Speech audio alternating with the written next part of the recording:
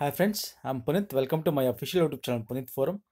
So ಇವತ್ತಿನ ವಿಡಿಯೋದಲ್ಲಿ ನಾವು ವಿಡಿಯೋ 3 ಇದು ಕರ್ನಾಟಕದ ಇತಿಹಾಸದ ಭಾಗ 3 ಅಂತಲೇ ಹೇಳ್ಬೋದು.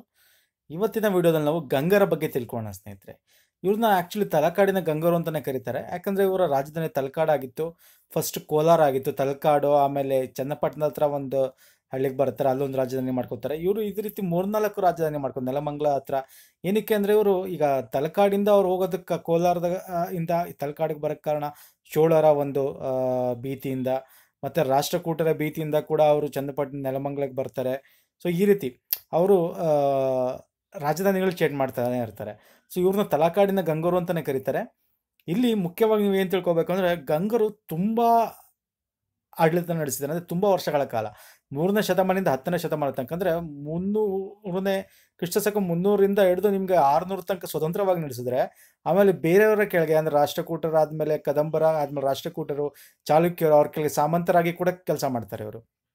ಮತ್ತು ಯಾಕಂದರೆ ಅವರು ಆ ಒಂದು ಮನೆತನಗಳ ಜೊತೆ ಅವರು ರಕ್ತ ಸಂಬಂಧಕ್ಕೂ ಹೊಂದಿರ್ತಾರೆ. ಯಾಕಂದರೆ ಅವರು ಇವ್ರ ಮೇಲೆ ಆಕ್ರಮಣ ಮಾಡಬಾರ್ದು ಅಂತ ಹೇಳಿ ಅವ್ರ ಜೊತೆ ಇವರ ಮಗಳನ್ನು ಅವ್ರಿಗೆ ಮದುವೆ ಮಾಡಿಕೊಟ್ಟಿರ್ತಾರೆ.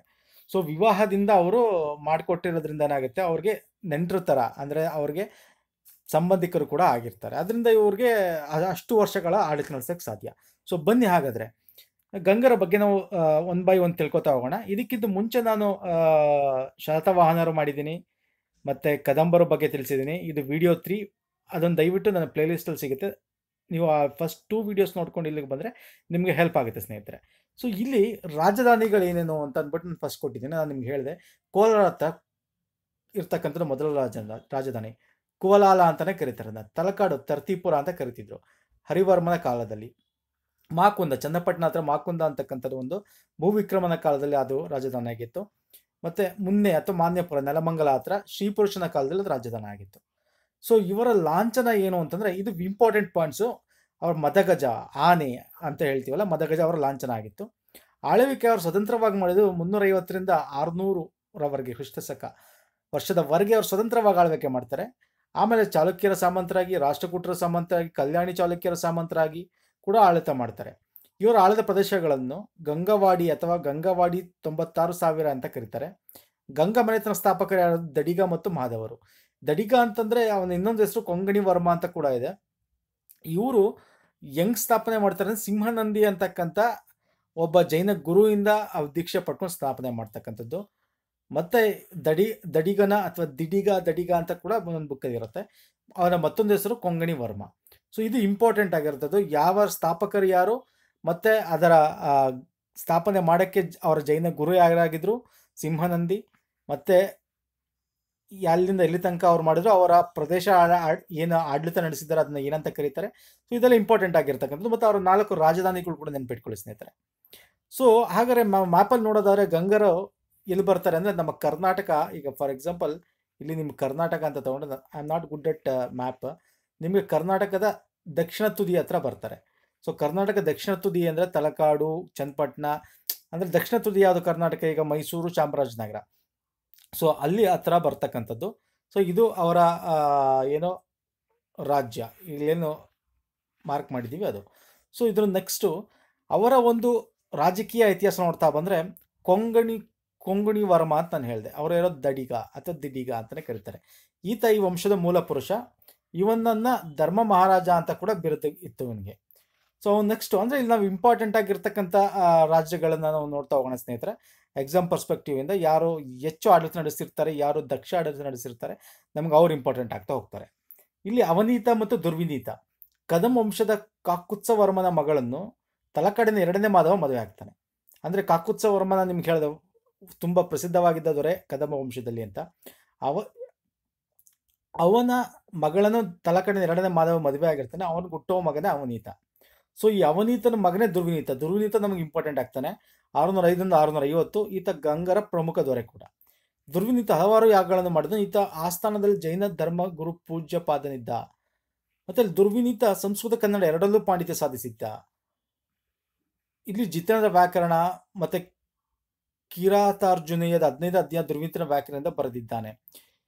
ಇನ್ನೊಂದೇನು ಅಂತಂದರೆ, ದುರ್ವಿನೀತನ ಬಗ್ಗೆ ನಾವು ಪಾಯಿಂಟ್ ವೈಸ್ ನಾನು ನಿಮಗೆ ಇಲ್ಲಿ ಮಾರ್ಕ್ ಮಾಡಿದ್ದೀನಿ. ಬನ್ನಿ, ಇವನು ಮೊದಲ ಪ್ರಸಿದ್ಧ ದೊರೆ, ನಾನು ಹೇಳಿದೆ. ಸ್ವತಃ ಶ್ರೇಷ್ಠ ವಿದ್ವಾಂಸನಾಗಿದೆ. ಇವನು ವ್ಯಾಕರಣ ಪುಸ್ತಕ ಕೂಡ ಬರೆದಿದ್ದ.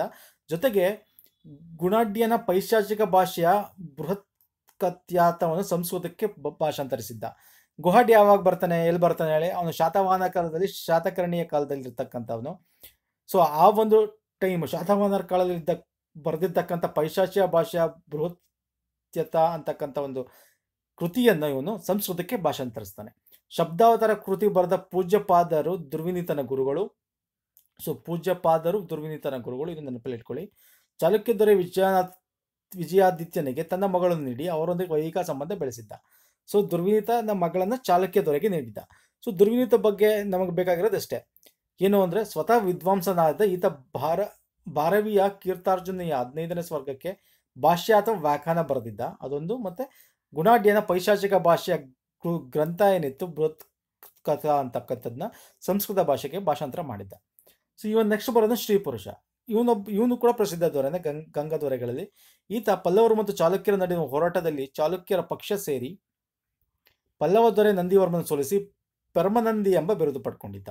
ಸೊ ಇಲ್ಲಿ ಪರಮನಂದಿ ಅಂತ ಬಿರು ಯಾವ ದೊರೆ ಕೊಟ್ಟಿದ್ದಾರೆ ಅಂತ ಕೇಳಿದ್ರೆ ಶ್ರೀ ಪುರುಷನಿಗೆ ಬಂದಿದೆ ಅಂತ. ಏನಕ್ಕೆ ಬಂತು ಅಂದರೆ ಚಾಲುಕ್ಯರ ಜೊತೆ ಪಲ್ಲವ ಮತ್ತು ಚಾಲುಕ್ಯ ಜೊತೆ ಸೇರಿ ಪಲ್ಲವ ದೊರೆ ನಂದಿವರ್ಮನ ಸೋಲಿಸ್ತಾನೆ, ಅದಕ್ಕೆ ಅವನಿಗೆ ಪರಮನಂದಿ ಅಂತ ಬಂದಿರುತ್ತೆ. ಸೊ ನೆಕ್ಸ್ಟ್ ದೊರೆ ಇವನ ಕಾಲದಲ್ಲೇ ಪಲ್ಲವ ರಾಜನು ನಂದಿವರ್ಮ ಗಂಗಾನಾಡಿನ ಮೇಲೆ ಆಕ್ರಮಣ ಮಾಡಿ ಉದ್ರೋದಯ ಎಂಬ ಅನರ್ಘ ರಥವನ್ನು ಕೊಂಡೊಯ್ದನು. ಇವನ ಕಾಲದಲ್ಲೇ ಅವನು ಕೊಂಡೊಯ್ದಿದ್ದ, ಯಾರು? ಪಲ್ಲವ ದೊರೆ. ಮಾಕುಂದದಿಂದ ಮಾನ್ಯಪುರಕ್ಕೆ ರಾಜಧಾನಿ ವರ್ಗಾವಣೆ ಮಾಡಿದ ಕಾರಣ ರಾಷ್ಟ್ರಕೂಟರ ಭೀತಿ. ಮಾಕುಂದ ಅಂತಂದ್ರೆ ಯಾವುದು? ಚನ್ನಪಟ್ಟಣದಲ್ಲಿರೋದು. ಮಾನ್ಯಪುರ ಇಲ್ಲಿ ನೆಲಮಂಗಲ. ಸೊ ಅಲ್ಲಿಗೆ ರಾಜಧಾನಿ ವರ್ಗಾವಣೆ ಮಾಡಿದ ಕಾರಣ ರಾಷ್ಟ್ರಕೂಟರ ಭೀತಿಯಿಂದ ಅವರು ದಂಡೆತ್ತಿ ಬರ್ತಾರೆ ಅಂತ ಹೇಳಿ ಇವನ ಕಾಲದ ರಾಜ್ಯವನ್ನು ಗಂಗವಾಡಿ 96,000 ಎಂದು ಕರೆಯುತ್ತಾರೆ. ನಾನು ನಿಮ್ಗೆ ಮೊದಲೇ ತಿಳಿಸಿದ್ದೆ ಇದು. ಸ್ವತಃ ವಿದ್ವಾಂಸನಾದ ಈತ ಸಂಸ್ಕೃತದಲ್ಲಿ ಗಜಶಾಸ್ತ್ರ ಎಂಬ ಗ್ರಂಥ ರಚಿಸಿದ್ದಾನೆ.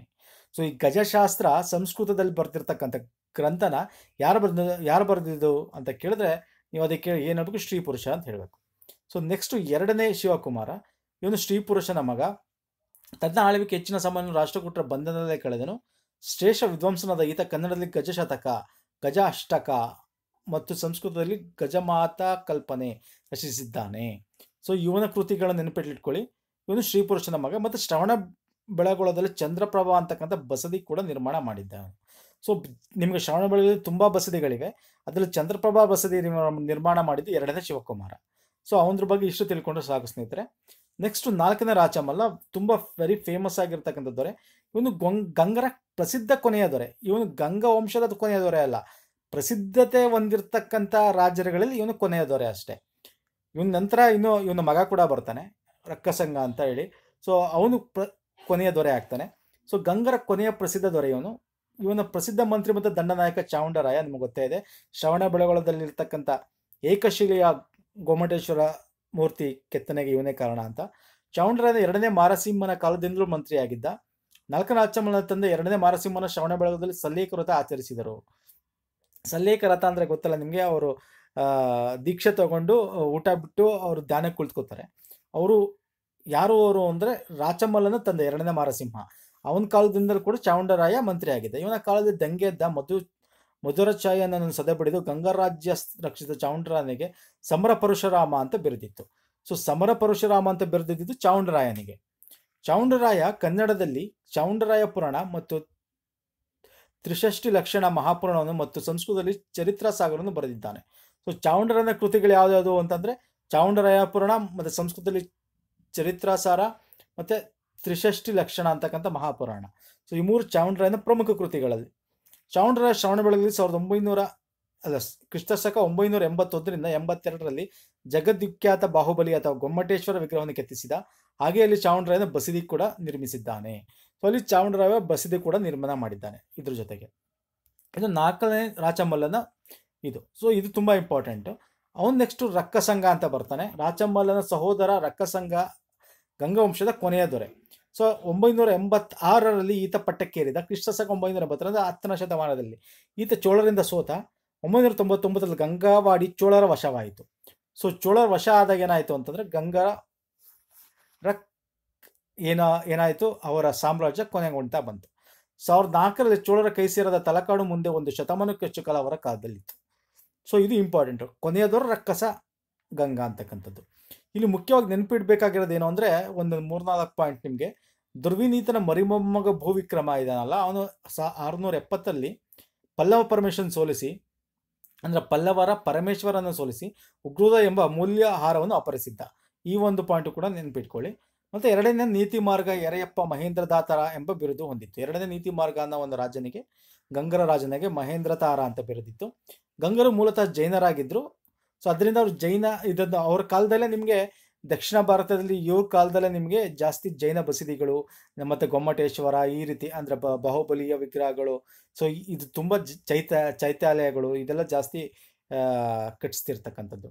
ಆದರೆ ವಿಷ್ಣುಗೋಪ ತಾನು ನಾರಾಯಣಚಾಮದತ್ತ ಎಂದು ಕರೆದುಕೊಂಡಿದ್ದಾನೆ.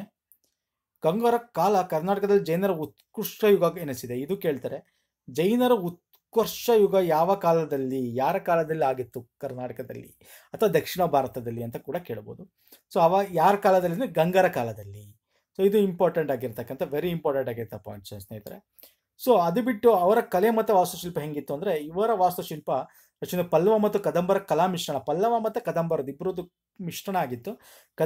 ಕಂಬಗಳ ಅಡಿಯಲ್ಲಿ ಸಿಂಹಗಳ ಕೆತ್ತನೆ ಅಂದರೆ ಈ ರೀತಿ ಕೆತ್ತನೆಗಳು ಇದೆಯಲ್ಲ, ಈ ರೀತಿ ಕೆತ್ತನೆಗಳಿರ್ತಿತ್ತು ಕಂಬಗಳ ಅಡಿಗಳಲ್ಲಿ. ಮತ್ತು ಪಿರಮಿಡಿನ ರಚನೆ ಗೋಪುರ, ಇಲ್ಲಿ ನೋಡಿ ಪಿರಮಿಡಿನ ರಚನೆ ಗೋಪುರಗಳು ಕೂಡ ಇರ್ತಿತ್ತು. ಮತ್ತು ಚೌಕಾಕಾರದ ಕಂಬಗಳು, ಇಲ್ಲಿ ಎರಡು ಕಂಬಗಳು ಇದೆಯಲ್ಲ ಚೌಕಾಕಾರದ ಕಂಬಗಳು, ಇದು ಕೂಡ ಚೌಕಾಕಾರದ ಕಂಬಗಳೇ. ಮತ್ತು ಕಂಬಗಳಲ್ಲಿ ಕೆತ್ತನೆ, ಇಲ್ಲೆಲ್ಲ ಕೆತ್ತನೆ ಮಾಡಿರ್ತಾರೆ, ಈ ರೀತಿ ಕೆತ್ತನೆ ಮಾಡಿರ್ತಾರೆ, ಇಲ್ಲಿ ಇದೆಯಲ್ಲ ಕೆತ್ತನೆಗಳು ನಡೆಯುತ್ತೆ. ಇವರ ವಾಸ್ತುಶಿಲ್ಪ ಶೈಲಿಯ ಲಕ್ಷಣಗಳು. ಸೊ ಇದು ಒಂದಷ್ಟು ಅವರ ಬಸದಿಗಳು ಅಥವಾ ಅವರ ದೇವಾಲಯಗಳ ಒಂದಷ್ಟು ನಿಮಗೆ ಚಿತ್ರಗಳು ಸ್ನೇಹಿತರೆ. ಸೊ ಅದು ನೆಕ್ಸ್ಟು ಅವರು ಏನು ಶ್ರವಣಬೆಳಗೊಳದ ಗೊಮ್ಮಟೇಶ್ವರ ಬಾಹುಬಲಿದು ನಿಮ್ಗೆ ಗೊತ್ತೇ ಇದೆ.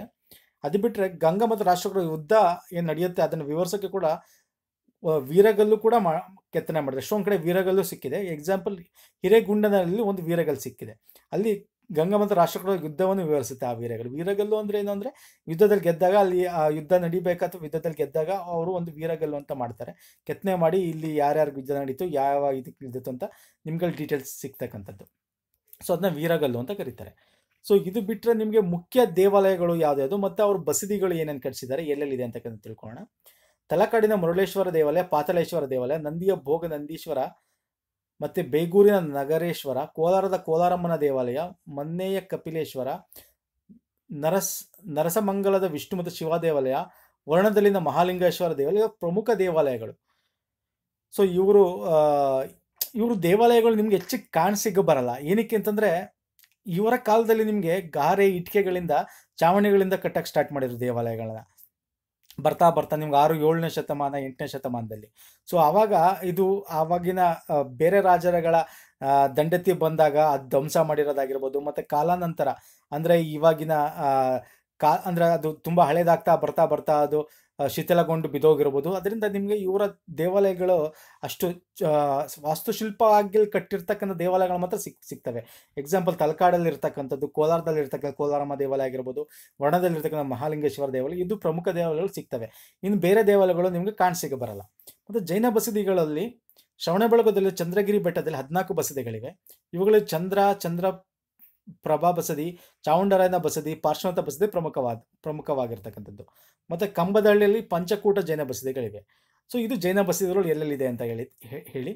ಸೊ ಇದು ಪ್ರಮುಖವಾಗಿರ್ತಕ್ಕಂಥದ್ದು ಅವರ ಆಡಳಿತ ಮತ್ತು ಅವರ ದೇವಾಲಯಗಳ ಅವರ ವಾಸ್ತುಶಿಲ್ಪ ಮತ್ತು ಅವರ ರಾಜಕೀಯ ಒಂದು ಇತಿಹಾಸ. ಇದಿಷ್ಟು ತಿಳ್ಕೊಂಡ್ರೆ ಗಂಗರ ಬಗ್ಗೆ ನಿಮಗೆ ಕ್ವಶನ್ ಎಕ್ಸಾಮಲ್ಲಿ ಕೇಳೋಕ್ಕೆ ಸಾಕಾಗುತ್ತೆ ಸ್ನೇಹಿತರೆ. ಸೊ ನನ್ನ ನೆಕ್ಸ್ಟ್ ಚಾಪ್ಟ್ರಲ್ಲಿ ಇನ್ನೊಂದು ಕರ್ನಾಟಕನ ಆಳಿದ ರಾಜ ಮನೆತನ ತೊಗೊಂಡು ಬರ್ತೀನಿ ಅಂತ ಹೇಳ್ತಾ ಈ ವಿಡಿಯೋ ಎಲ್ಲ ಮುಗಿಸ್ತಾ ಇದ್ದೀನಿ. ಇಷ್ಟ ಆಗಿರೋ ಲೈಕ್ ಮಾಡಿ ಮತ್ತು ಕಮೆಂಟ್ ಸೆಕ್ಷನ್ ನಿಮ್ಮ ಅನಿಸಿಕೆ ತಿಳಿಸಿ. ಧನ್ಯವಾದಗಳು ಸ್ನೇಹಿತರೆ.